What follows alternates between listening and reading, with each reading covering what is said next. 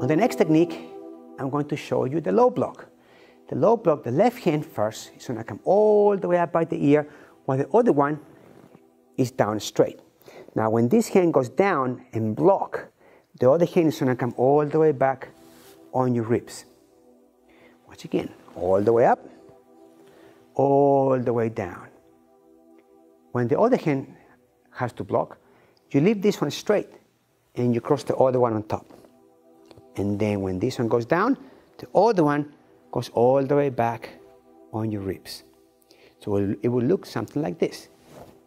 1, 2.